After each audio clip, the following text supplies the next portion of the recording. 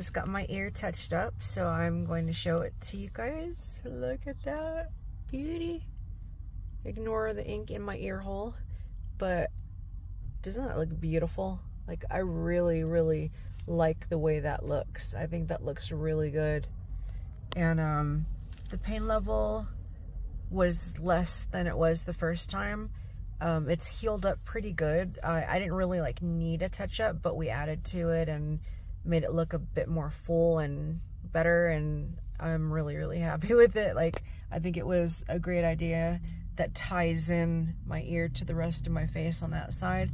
So I'm gonna end up getting these covered up in a couple of sessions, and get my eyebrows redone, and yeah, got a lot of plans and not a lot of space, but I will see you guys later.